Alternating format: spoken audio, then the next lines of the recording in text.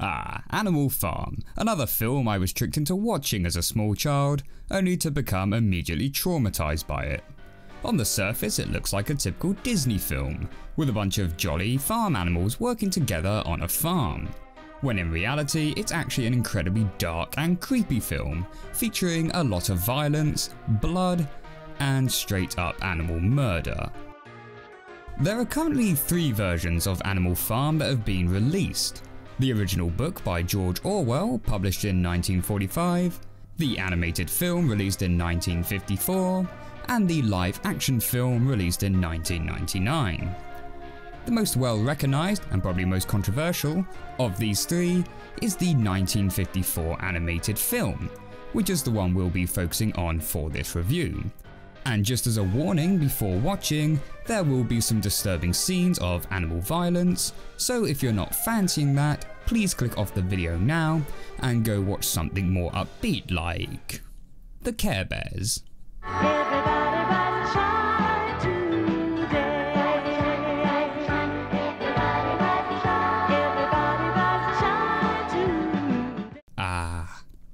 As for those of you still here, you sickos, let's go ahead and take a deeper look at Animal Farm.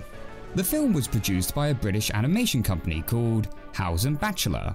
God, why is it when we Brits get involved in animation it always seems to revolve around some kind of animal violence or cruelty? But most notable about this film's production is that the film was actually also part funded by the US CIA.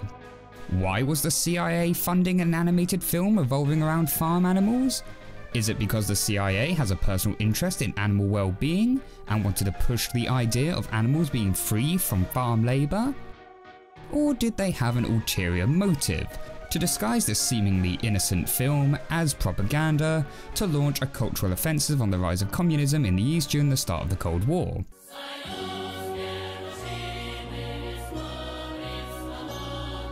Well, who knows?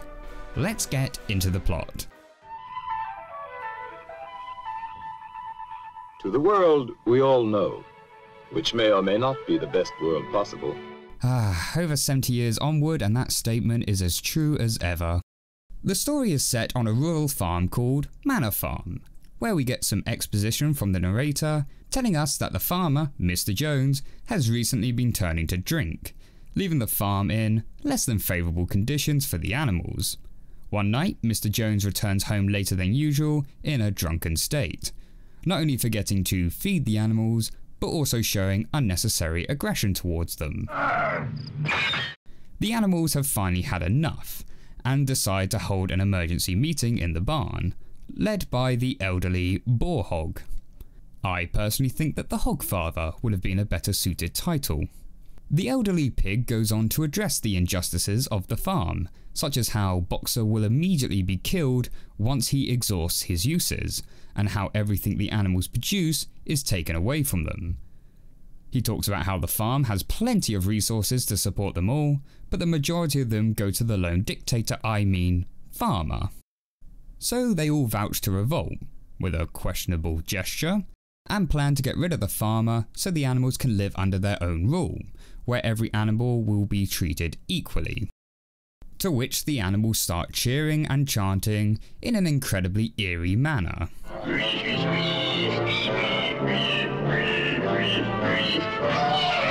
Oh god, someone please make it stop.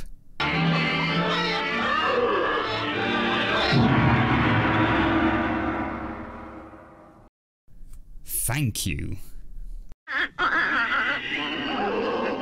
Oh god, now they're even grieving in a creepy manner.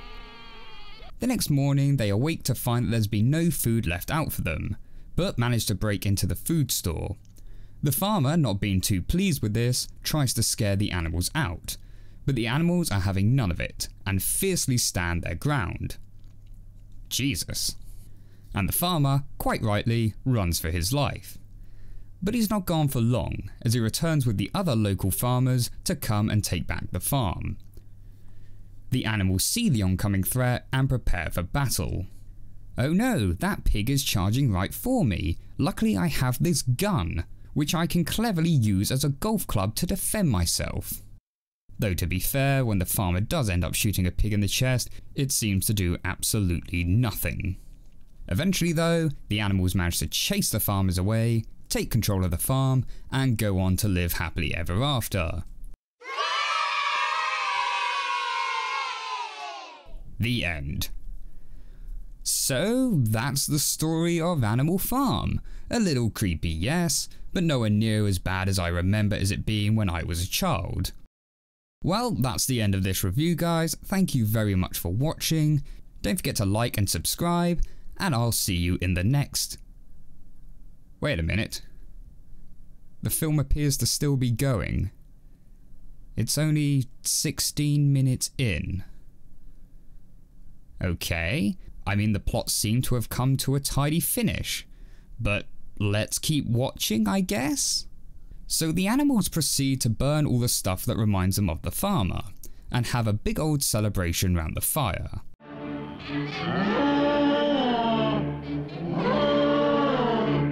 God, even when this film is supposed to be happy, it still comes across as creepy as hell. The animals also proceed to put the lockup on the farmer's house, stating that it will forever be off limits. One of the pigs, called Napoleon, however, sneaks back into the house to retrieve the now orphaned puppies, as their mum died in the fight against the farmers. But rather than take them to the rest of the animals, Napoleon hides them away. Oh, I'm sure it's fine. This will still be a happy ending with no other conflicts arising. Meanwhile, another pig named Snowball begins drawing up the rules for the newly dubbed Animal Farm. 4 legs good, 2 legs bad. Wait a minute. 2 legs bad? What about the chickens and ducks which clearly walk on 2 legs? Are they bad people? Wings count as legs. Well, personally I would argue that wings are less similar to legs than arms are. So for the time being, everything appears to be going great. All the animals work together to carry on the farm work. Kinda reminds me of the old classic Disney shorts at this point, even offering to help carry out other duties such as milking the cows. And just how exactly that pig is milking the cow, best we not think too much about it. And then when the harvest is gathered, they split the food evenly amongst themselves. To further the good fortune, Snowball starts to educate the other animals on how to read and speak, as he believes having a smarter society can bring more ideas and benefits for the future. Napoleon, however, has other ideas, and now uses the grown-up pups he hid away to chase Snowball out of the farm.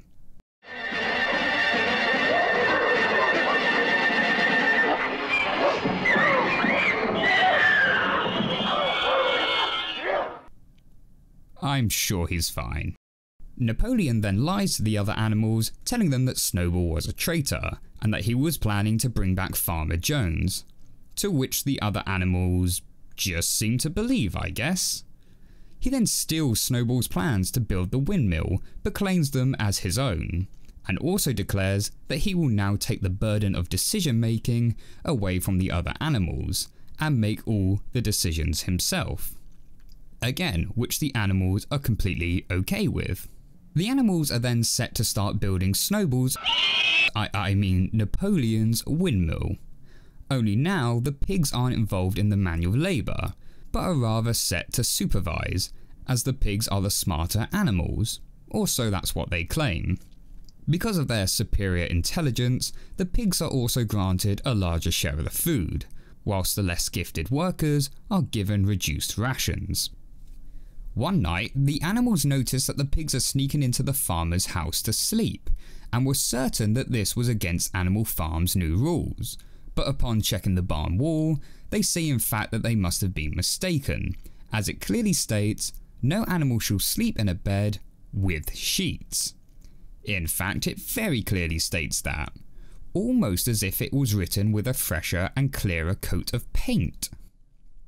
Things start to go from bad to worse at Animal Farm, as the pigs begin making trade deals with the outside countries, I mean people, where the pigs get what I presume to be honeys and jams, in trade for the chicken eggs.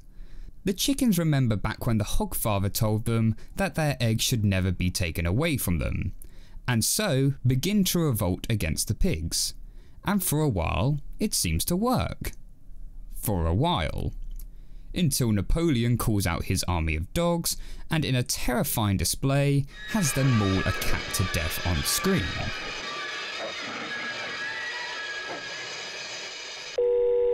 Hello? Dr. Jones? Yes, it's me again. Yes, therapy please. No, not plague dogs. This time it's Animal Farm. Uh-huh. Yep, the cat scene. Yeah, 3 o'clock sounds great. Okay, cool. See you then. Thank you, Dr. Jones. Napoleon then calls the animals to the barn, where he once again announces that these animals were traitors, and working with Farmer Jones to destroy Animal Farm. Again, the rest of the animals just go along with this, and the traitorous animals are led out of the barn and suffer the same fate as Snowball.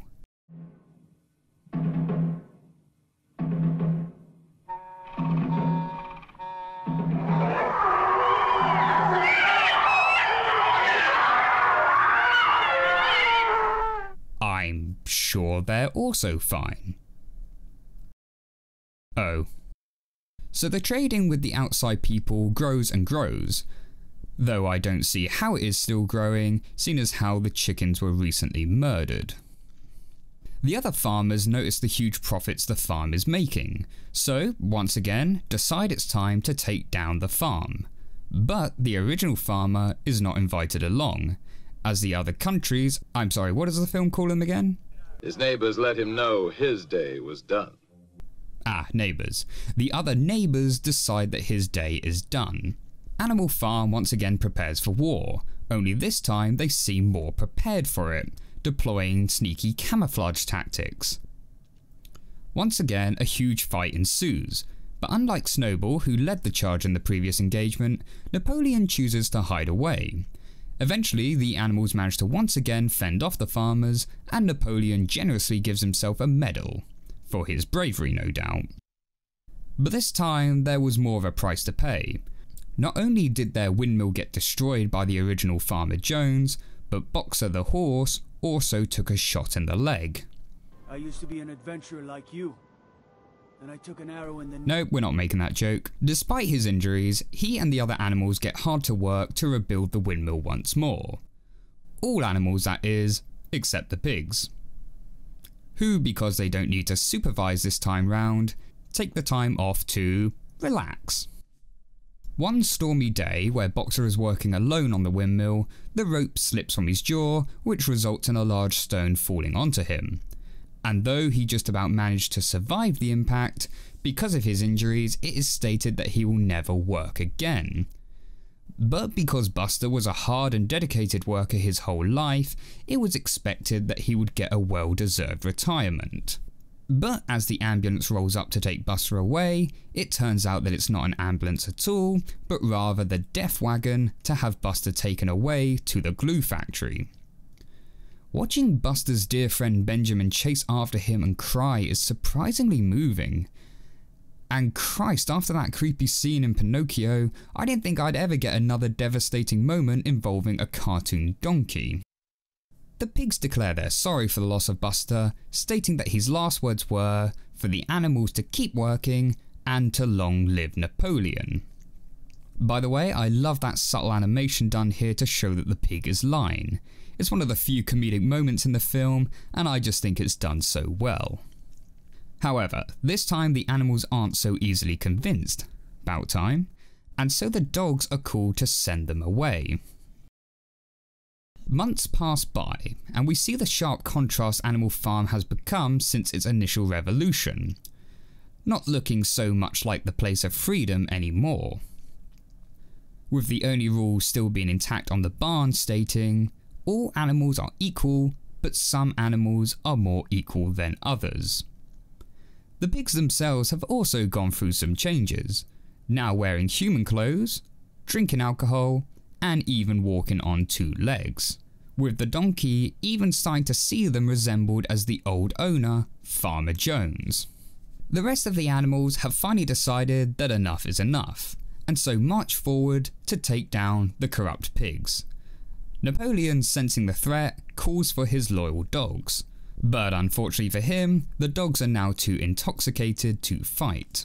Without his dogs to threaten them, the animals storm the house and take down the pigs, finally able to take back Animal Farm once more. And that was Animal Farm. And yes, it's pretty much as depressing and creepy as I remember from a child. The tone of this film is incredibly dark throughout, and there are very few moments of comedy put in. The animation quality is pretty standard for 1954. I like how they tried to imitate the Disney style, but also managed to achieve some really creepy facial expressions and movement. The music, however, is probably the biggest factor which affects the film's tone.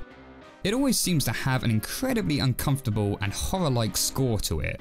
Like I mentioned earlier, even when it's meant to be a more upbeat scene such as the animals singing and cheering, the music still manages to make it eerie somehow. Now of course the main question of this film, is it meant to be propaganda against communism? Well, yes. Yes it is.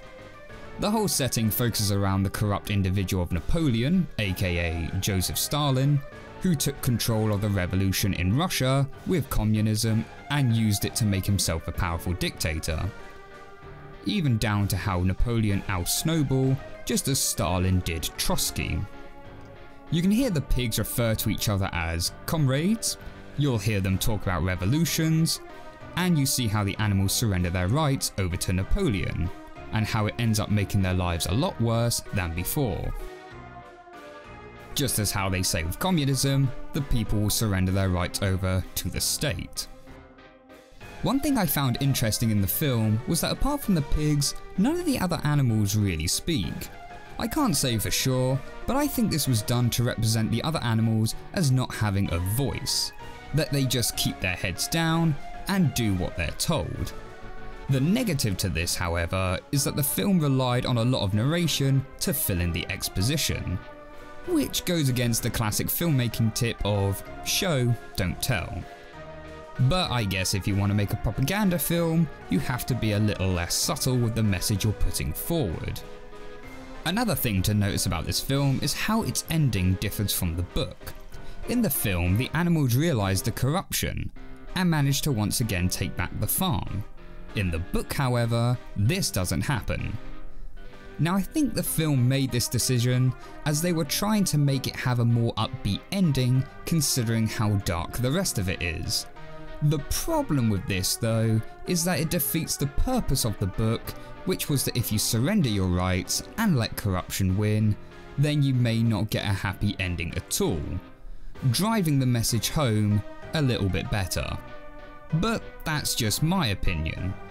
Be sure to leave your thoughts down below on what you thought of the film, whether it sometimes took the dark and creepy factor a little bit too far, and whether or not you think the ending was better or worse than the book. Please remember to give the video a like if you enjoyed it, and don't forget to subscribe as I try to upload new reviews on a regular basis. Be sure to check out some of my other reviews appearing on the left here, but until the next one guys, take care. And stay capitalist.